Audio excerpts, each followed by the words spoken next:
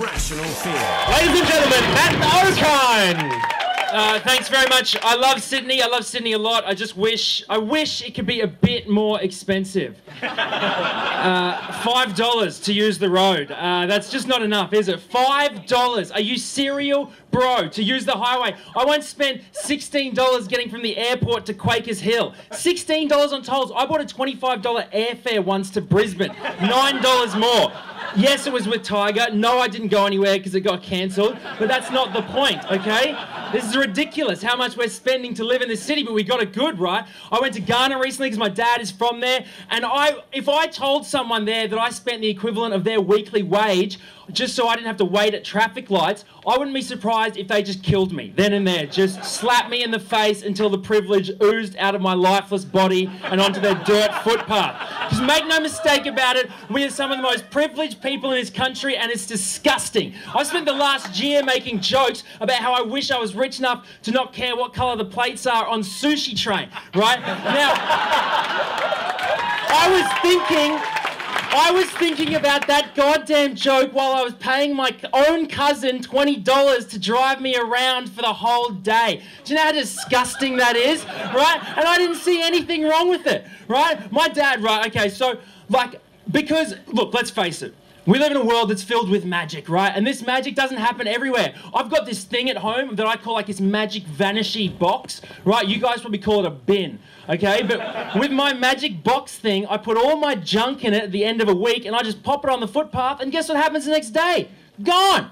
It all just vanishes. I don't even know what happens to it afterwards, and I don't care because it's always happened since the day I was born, and I assume it'll happen until the day I die, right? I got this thing in my apartment called a tap. I just twist it, and water comes gushing out of it, the second most important resource that we have on this earth.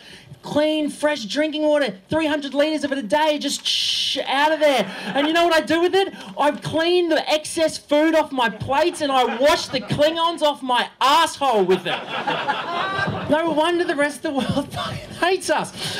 We use, so this is the thing, right? Remember the GFC? We haven't had it so tough since the GFC. Remember the GFC? Remember that when your two friends lost their jobs, right? They're supposed to stop the world in their tracks, right? And your two rich financial friends didn't go to work for 3 weeks. Yeah. Oh, however did we get through that, right?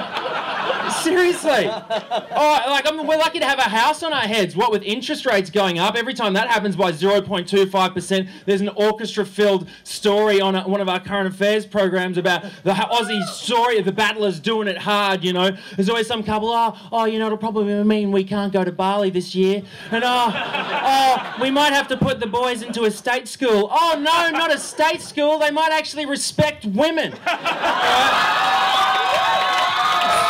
me. Right? Yeah. When the 2012 budget came in, I had idiots on my Twitter piece going, oh, thanks for the government not caring about single people with regular incomes. I'm sorry, if you're a single person with a regular income, if you can't sustain yourself, you have a crack at it, like a habit, okay? You should stop spending money on drugs, right? If you don't have enough money to survive, here's the thing, you probably went to uni, okay? You probably went to uni at a hugely discounted fee from the government, the rest of which they loaned to you, right? And then they gave you the option of pocket money. At the same time, you also had a job, but you didn't tell them that because you wanted to cheat the system, and now you want to complain because they don't do anything for you. But when you break your arm, you go to the hospital and walk out the next day with a cast and a couple of texters so that people can write funny little things on your cast, right? And then you complain to the council that it took you 6 hours while you were waiting in the waiting room. My auntie broke her leg in Africa and died, okay? That is not even a joke. There was such poor healthcare right where she was that it got infected so much that she died, and you're complaining because you had to sit in the waiting room with a hangover? Eat shit, okay? Eat shit, you privileged piece of crap. I don't care. But it's not just us, it's not just people like us, it's not all the good stuff as well. The government spends $10 million a year on keeping 40 prisoners in super maximum security prisons. $300,000 a year per prisoner. Ivan Milat went on a hunger strike because he wanted to protest about the poor quality of food in jail, and they had to keep guards with an intravenous drip next to him in case he died. Here's the thing. Why don't we just let him die? He killed 7 people. How can people be starving all around the world and Ivan Milat still gets the choice between chicken or beef? No. There's something wrong with this country. Ladies and gentlemen, my name's Okine. Thanks very much. Do you think Australians can't see just how good we've got it, guys? I mean, what do you think, Jen Wong? I think we're pretty lucky. You think we're pretty lucky? Yeah, but I just say that because I don't want Gina to buy my ass. Right. What about you, Layla? Then the media goes ad nauseum about the battlers, the people doing it tough. Do we need new names for these people? I think we do. Oh, well, I'm very fond of the battlers. Yeah. Well, you know, it's a term that we use quite often and we've become quite attached to. But I think that it is... You don't say. It's really hard to see, you know, how good we've got things when... You know, I live in Dover Heights and sometimes we do it really tough because... There's electricity storms and they knock out... And there's so many neighbours from hell in Dover Heights. There are. Do you know, some people... The trouble with Dover Heights is people park their boats in the street. I hate that.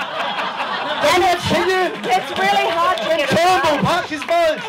We're doing it tough, we're doing it. Guys, what should Australians be complaining about? Matt Keneally? Well, I don't know what they should be complaining about. I don't know what they are complaining about. I was watching Q&A in Queensland when I think the first 7 questions were about foreigners. And they were complaining about aid going, and these are people making 100 grand a year and saying, oh, we're doing it tough here. I just thought, man, this is Australia. We're the richest country in the world. Like, I can picture Australians in heaven saying it's nice, but I expected more.